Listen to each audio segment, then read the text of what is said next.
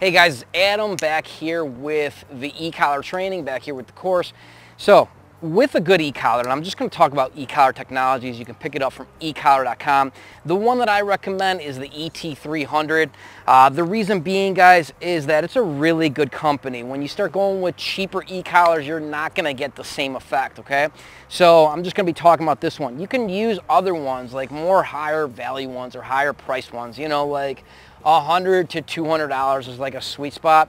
The ones that are cheaper, they come with cheaper contact points, which are going to cause irritation. They don't have a nice snug. There's not enough upgrades that you can get, like I'm going to talk about right now. So with the et300 or e-collars in general, what you can do is upgrade the strap. The strap is the most important, I think, or one of the most important. The reason being, guys, we always want a tight connection, right? But we don't want it too tight. We want it to be form-fitting. We want it to go with the dog, because ultimately if two contact points can touch at the same time, then we're getting a solid connection and we don't have to use it high at all. The dog can feel it really, really low. To do that, it needs to be fitted properly. So at first they come with like biothane straps, okay? This actually is one that is nylon. The reason why I like this one is that I use this is that not only does it come with a buckle so that you can get it right, you know, fit it snug, you can also fasten it right here through, you know, through the fastener system. It's a really good upgrade. If you want to get it, then what you want to do is you want to ask them for the nylon strap with the metal buckle. So if you guys want to get this, then what you want to do is go with the nylon strap with the metal buckle. However, what I'm going to recommend is something a little bit better. And, you know, this is just coming from experience. I want you guys to have the best possible, you know, equipment. So this is what I'm going to recommend. And I believe it, you know, all these are like $10, $20, but if you're going to be using it forever, for the next 5, 10 years, might as well use the right things, okay?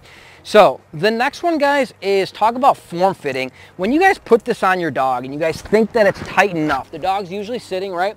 When it gets up, the neck gets released and now it's loose, and now you're not going to get that same reliability. So now they got these things with they have these straps with basically a bungee cord, so that no matter what, it's form-fitting. Whether they're breathing crazy, whether they're sitting, it's always going to go back into position. So I would recommend that. Get the one with, they have an actual a nylon or a biothane one, e-collar technologies, with, they have a metal buckle, but it also has a bungee cord too. You can go on the internet, you can find different ones.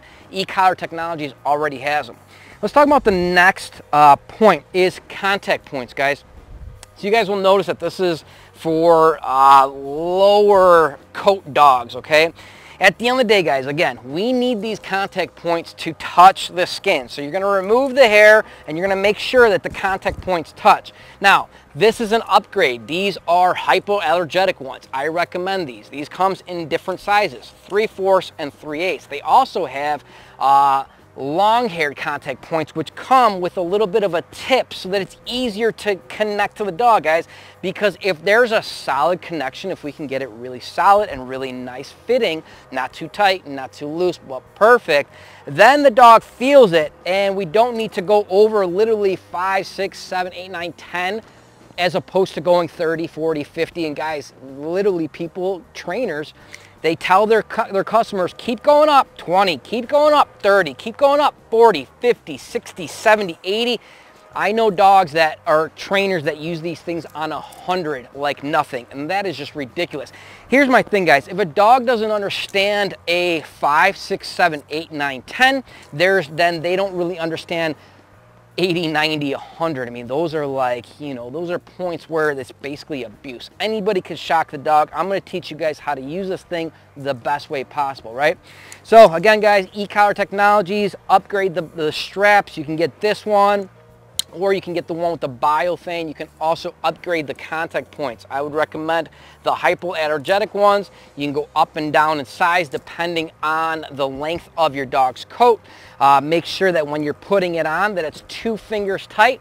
You know, wiggle the hair out of the room and make sure that it's touching, and then get the corresponding contact.